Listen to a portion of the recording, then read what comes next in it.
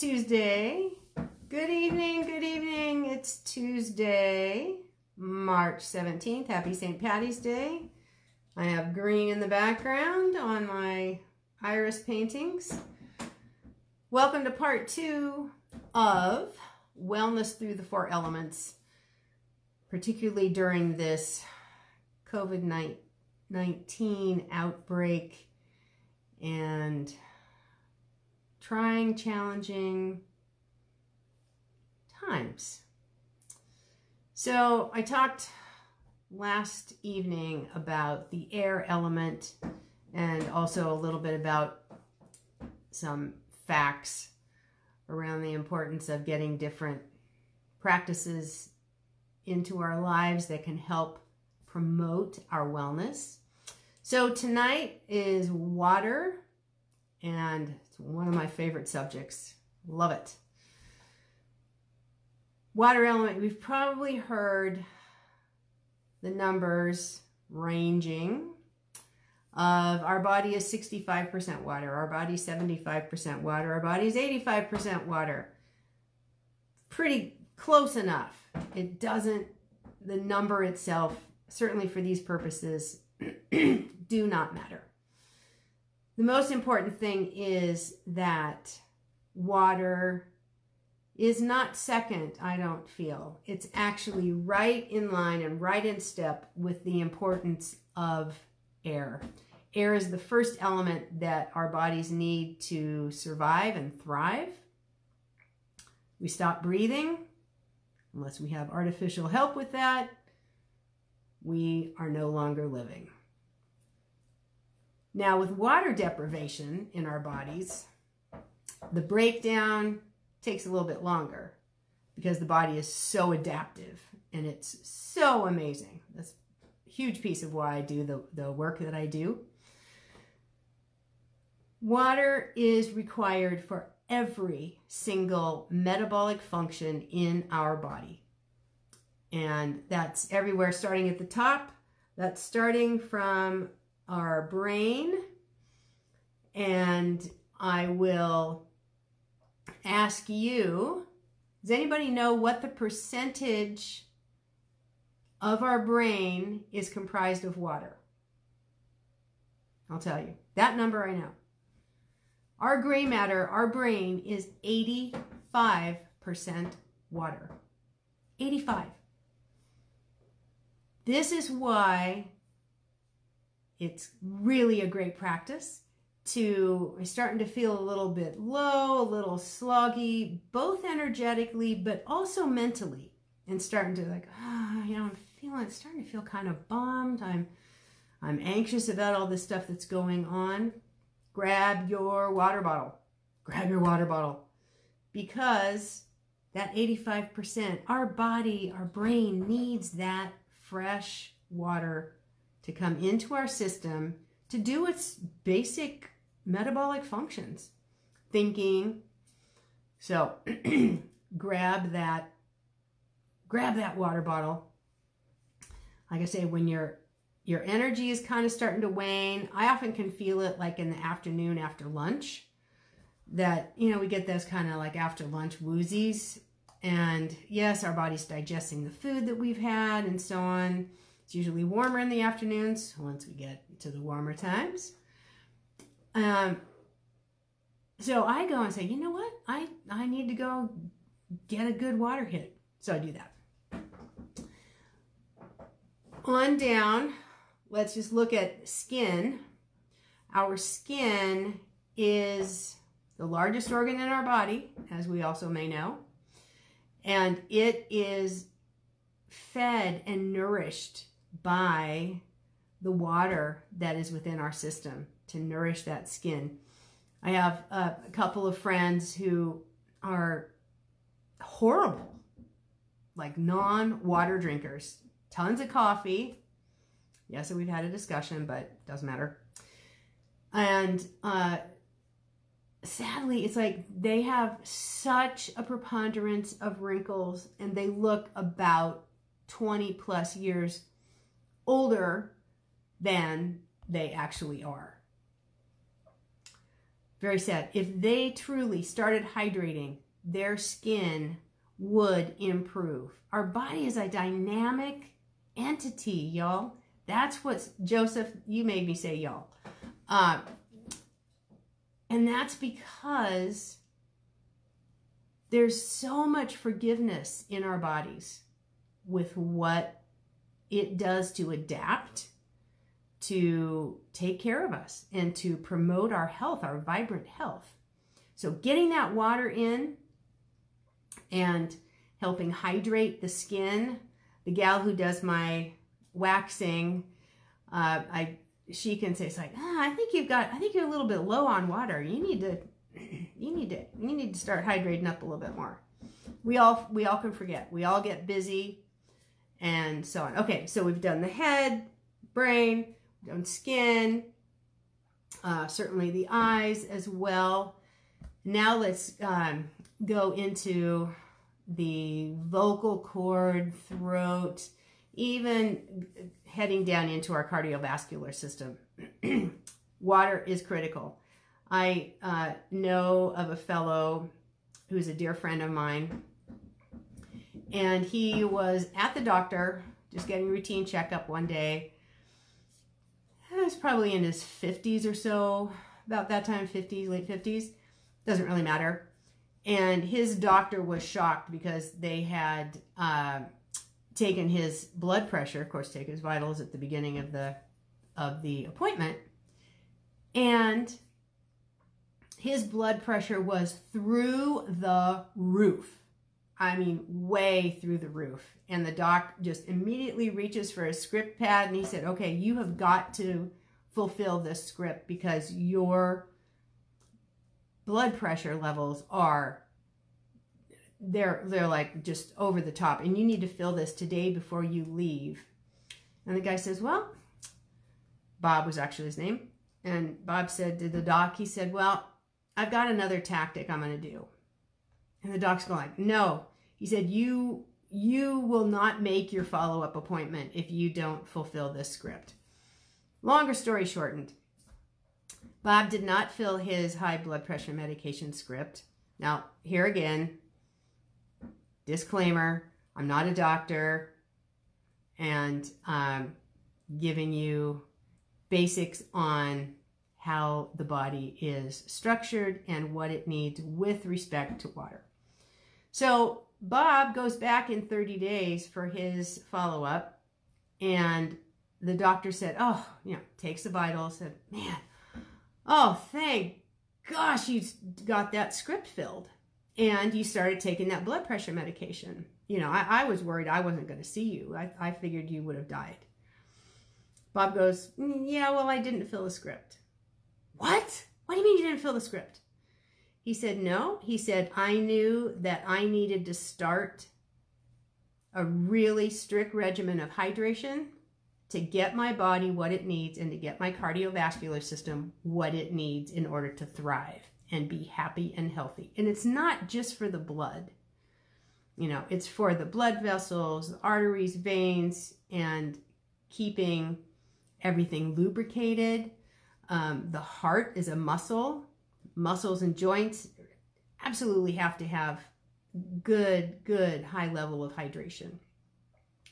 So Bob's still a happy camper today. No high blood pressure medications. I'm not telling you to not do your blood pressure medications.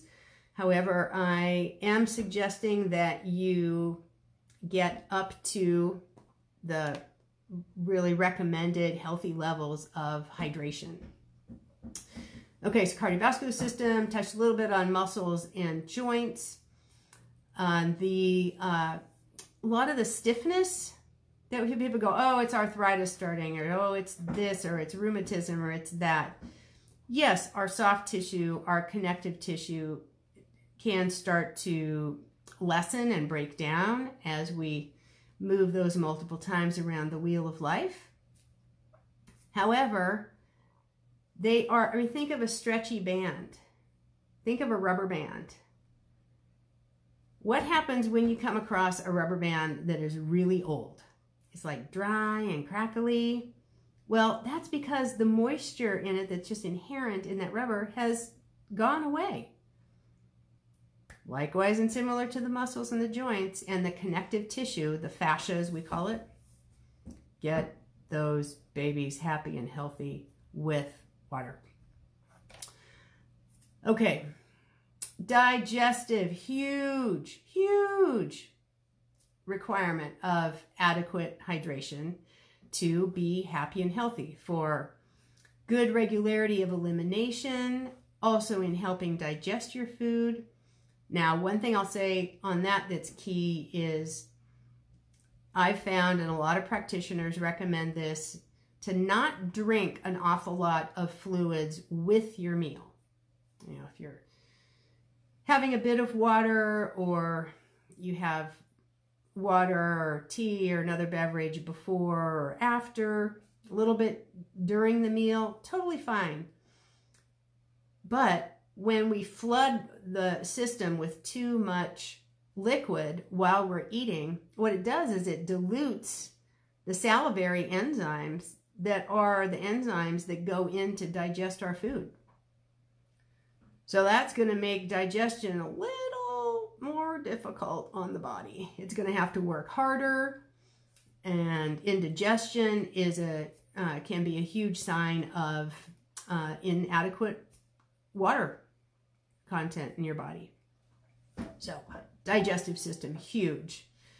What else? Oh, certainly our body temperature. Water helps, our water level in our body helps regulate our body temperature. Having adequate supply of water keeps us cool when it's hot and helps move everything and circulate our blood and energy around to maintain healthy body temperature. That brings me to something that people really have a hard time with in winter, and that is getting and staying hydrated in winter. They go, oh, I don't want to drink water because it's too cold. Well, don't drink cold water. And I always recommend keep the ice out of your water. It's too cold. It's a shock to the system.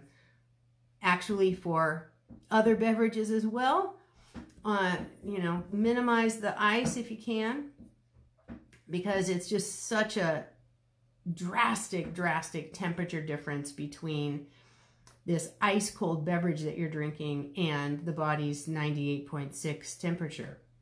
So in wintertime, it's even more important to pay attention to and really being diligent about drinking adequate water, because we just don't, I mean, it almost seems counterintuitive. However, think about what goes on in the wintertime. Most places, it's colder, and so we have heaters going in our cars, we have heaters going in the home. Both of those are really drying. They're drying the air. And we're also sleeping usually more warmly at night. Hopefully not with an electric blanket. That's my thing. So it's just automatically drying us. You know, we go in and out of buildings. So we've got that drastic temperature shift. It's really tough on our bodies. So in the wintertime, one tip, certainly drink room temperature water. You can drink hot water, you know, warm water, and you know, your teas. And yes, people say, well, you mean I can't drink coffee? It's like, I'm not saying you can't drink coffee, but know the substances that are naturally, because of what they are, that are pulling the water out of your system. In other words, they're diuretics. Coffee, alcohol. Just be mindful of that. And so I say, no, you can have your coffee. Just know that if you're drinking a big old mug of coffee, you need to do another additional mug of water to your water quota for the day. All right. Another tip on how to make sure that you're drinking. Have really good quality water bottles, i.e. glass. in your home, in your car. Here's one. This is one that I have on my desk, and love it because they have found that we end up drinking more if we're using a straw. I think just because it's so easy. So another one I love is these bottles with the European wire top cap. And another one I didn't bring in, but I can put a picture on the live page after we get done. But having glass or stainless bottle in your car, key. And that, darn it, I was going to bring it in. It's okay. This water bottle that I have in my car, I've got actually two of them that I keep in my bedroom on either side of the bed. You know, I'll reach over in the middle of the night, get up to do the pee thing, and it's like, okay, take a drink of water. Another good time to get water in is when you get up in the middle of the night. But these glass water bottles, they have just like a flip top, and it's so great for the car because you just lean it along the, I mean, I've got a stick shift car, so I just lean it down along the console, on the floor, and then I can safely, very safely, be driving. My eyes do not leave the road. I reach down, I can pick up that water bottle, I can flip the top with my finger and just start drinking. And my eyes have never left the road. So I can hydrate while I'm driving. It's a great practice. So if there is nothing that you take from this Facebook Live I'm doing tonight on water, I could probably go on for hours about water. But the one thing is, please, please, please, please, please, I'm begging of you, do not drink plastic water bottle water. And do not have these in your car that gets hot, even on a day that's maybe 65 degrees and overcast. Plastic water bottle water is toxic. Most bottled water is pretty toxic, actually. But plastic bottled water is horrible. I've got a picture that I took at one of my local grocers, a big retailer, a couple of summers ago. And out front, it was a hot day. It was like 95 degrees.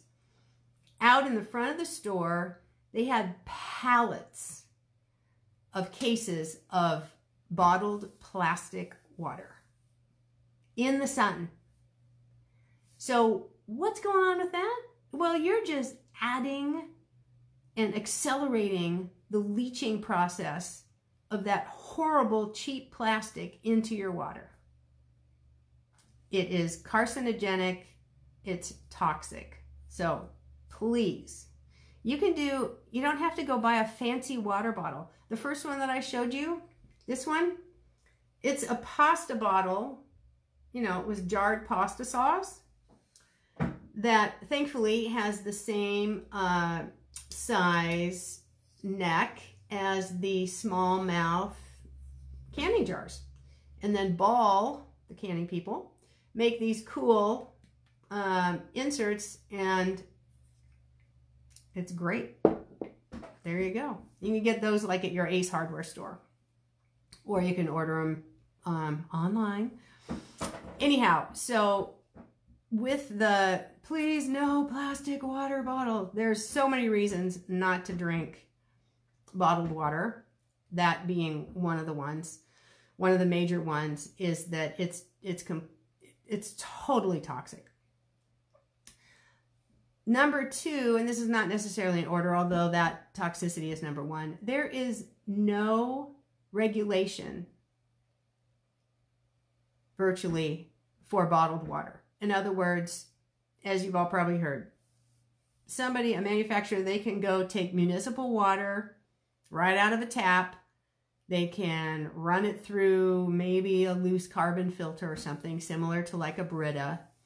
Might taste a little bit better. And then they're selling it as this great bottled water. So there's really no regulation on bottled water. So you have no idea what you're getting in that water. Really, really, really scary. Another thing about bottled water is it is not sustainable. So there, of course, is the plastic water, the plastic bottle itself, right? That, okay, they're recyclable, or if you live in the great state of Oregon that has a wonderful renewed bottle bill, you can get your deposit back. But the reality is there are over 11 million plastic bottles, and that would include like sodas and so on. There are over 11 million plastic beverage bottles being utilized around the world every minute. You want to guess how much of those are recycled? It's paltry. Like virtually none of them are recycled. It's a super low percentage.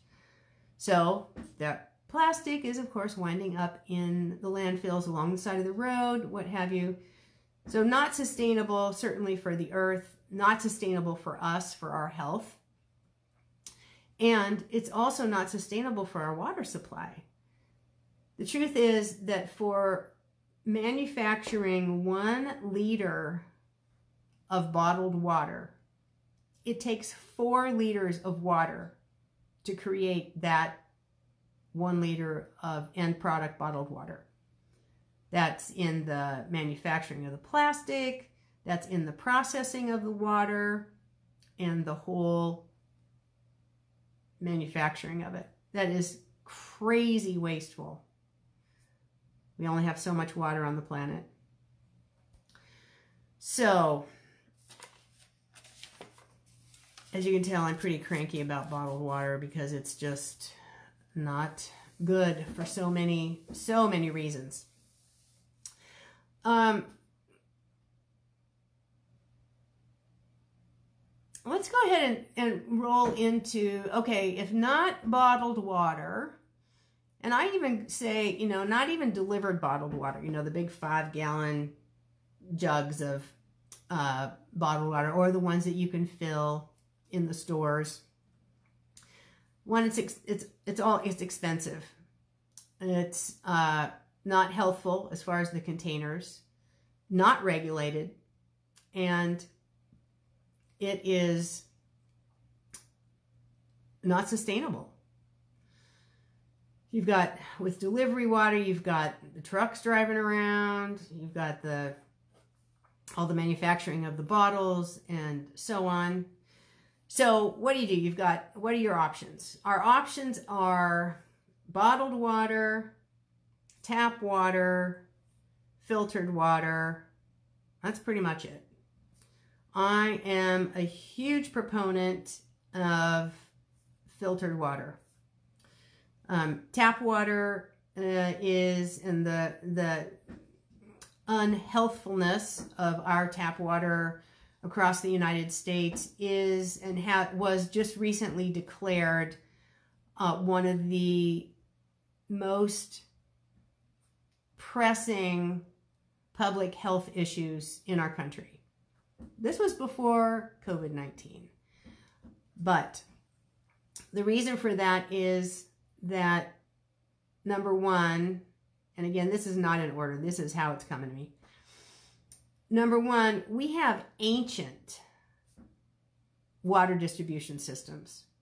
Our infrastructure for water and sewer, wastewater, they are ancient. And we see in the news, we see headlines of, oh gee, a water main broke, or gee, there was a sinkhole that happened in the middle of, and we had this happen in Portland a few years ago when we had such extremely cold weather, but they literally just collapse. The pipes are falling apart And to look inside a cross section of those pipes, it is so disgusting because they're just all corroding. That's bringing your water to you and to me. So that's a whole nother drill with the infrastructure piece for somebody else to address, because we have so much infrastructure that needs to be upgraded in our country. But you've got that. Then you have also with those pipes, especially here in Portland and other areas that use surface water for drinking water, we've got in that surface water, it is acidic. So it's snow melt and it's rainwater. Those waters are inherently acidic. And so you have, with that acidic water, as it passes through galvanized pipe, as it passes through pipes with lead solder, you now have that acidic water that's come into contact with that lead solder and the lead in pipes from way back when. And that acidity is leaching the lead out of those pipes. The truth is, you rarely have lead just naturally occurring in water. Virtually unheard of. Once in a while. But you get the lead, which is highly toxic. It's neurotoxin. It's really nasty for especially the most susceptible populations for lead contamination as far as physiological effects is pregnant women and young children. We've got those developing bodies, and the lead poisoning is just horrific. So that's just one contaminant. There are over 200 contaminants of health concern found in U.S. water. That's not to say that all 200 are in every single water supply, but there are 200 that have been and are regulated by the EPA. But we've got, just to name a few, we have lead, we have heavy metals, we have disinfecting byproducts. I'll talk about those in a sec. We have the disinfectants themselves, which is like chlorine and chloramine. Those are the agents that are added to the water supply before it's distributed so that it is disinfecting the water. There are, oh my gosh, we've got an excess of other minerals and arsenic, which is a heavy metal, but it stands alone on its toxicity and poisoning. So there's so much. Oh, and let me not forget nitrates. Those are coming from runoff of pesticides and herbicides. Huge issue in neighboring communities to me, because that particular river that is feeding that water supply is going through a large agricultural area whose fields, lots of Christmas trees and other crops, a lot of nurseries, that the runoff from those fields is going right into ultimately the river, which is ultimately feeding into the water system for many, many, many, many cities. Okay. So lots of contaminants. And this is not at all to scare people as much as it is, although it should be scary, but to educate. My three-prong focus is to inform, educate, and inspire.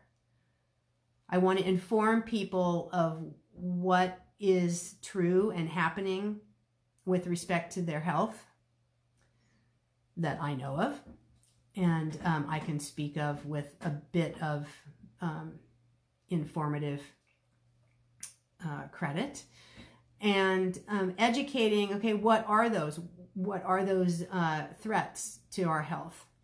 And then thirdly, to inspire action, to inspire taking steps, to, oh gosh, well, is there anything I can do? Yes, there are things that you can do. So let's wow, okay, it's already half an hour. I don't want to go on too much longer, but I do just want to address briefly one of those, and very importantly too, actually, is yes, we do have options. We have choices that we can make. Don't do bottled water, create your own water bottle, buy a good one, what have you.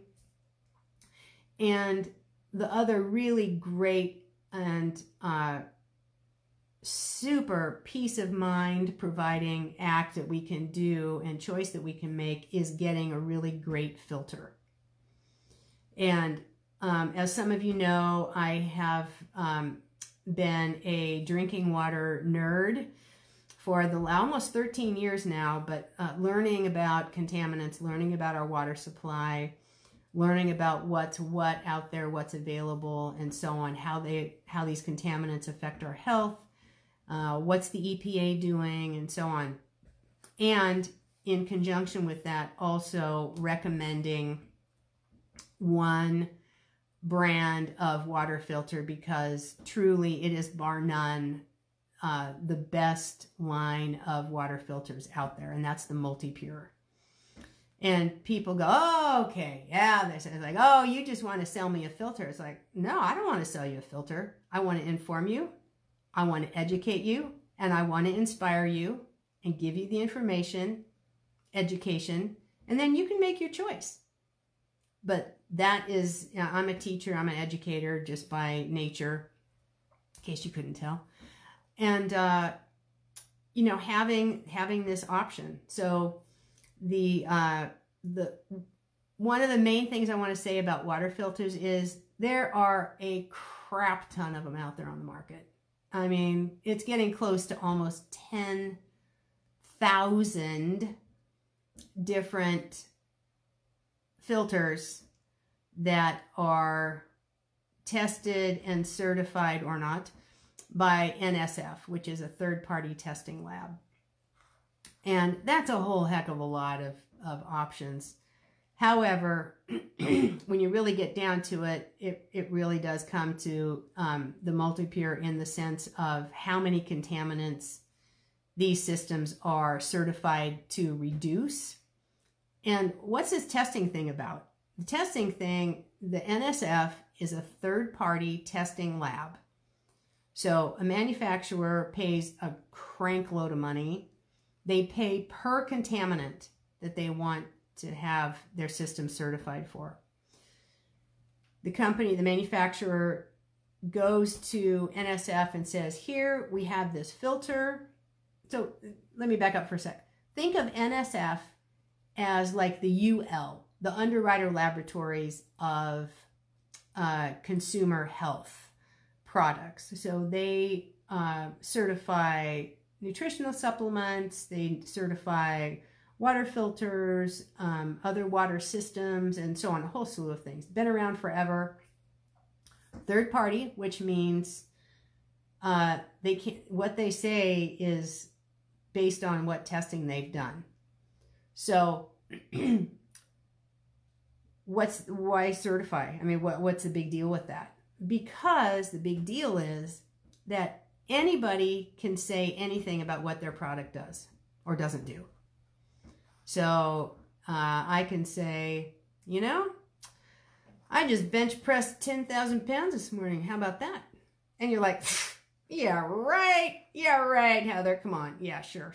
It's like, however, if I had someone that was taking video or was the one loading up the weights on that they could verify, certify that that claim that I just made was true.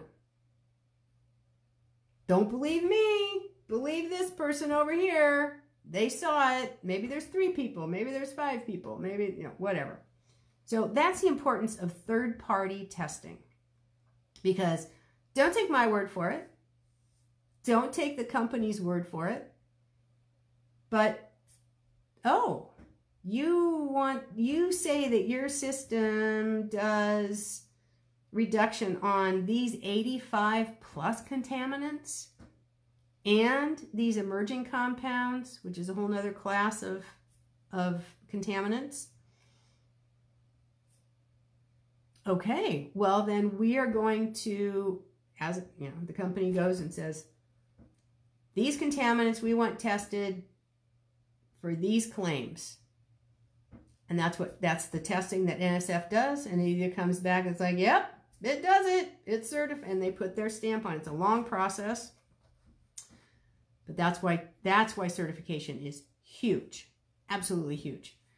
And last thing I'm going to say about that is the one of the systems, kind of like the workhorse system, if you will, of the multi-pure line, the Aqua Versa, has been rated #1 by Consumer Reports and Consumer's Digest for the last umpteen years. So there's another disinterested party. In fact, the reality is the company cannot even say Consumer Reports or Consumer's Digest, because that would be a conflict. Even though they can say, oh, a leading consumer magazine or institution has rated us, blah, blah, blah. So lots of information. And I know it's a lot. Like I said, I could talk about water forever. And if you want to get some more information about like the drinking water tips and so on, you can go on my website, irishealingarts.com, and just type water or drinking water in the search bar, and some blogs will come up and so on. And what I've also got on there, I think it's on, I can put a link, but there's a really great video. It's a short video that a dear friend of mine did. She's actually my water guru. And talking about, as I started, you know, all the different systems and how water is so vital for vibrant health. And I also have the remake from last night uploading to YouTube. So that'll be available. I'll give the link for those that could only take like maybe 5 minutes of the constantly interrupted audio. But I'll post that too on my Facebook page. Thank you so much for watching. I will be posting these Facebook Lives to YouTube, to my YouTube channel, which is Heather Michet. And you can go there and also get a little bit of singing if you feel like, you know, I need a little accommodative action. Go check out one of the songs I've posted up there. Several tunes that I've put up there with me singing. And if you like it, I'd love for you to subscribe to the YouTube channel. And you can also subscribe to my mailing list, which is on the website, my website, Iris Healing Arts. And I promise you won't get spammed. And my newsletters are monthly and a guaranteed less than 5-minute read each time. So have a great evening. Thanks again. And if you have any questions or would like to know more about drinking water, I will happily do an assessment of your water quality report and tell you what contaminants are of highest concern for your health. Okay, be well, my friends.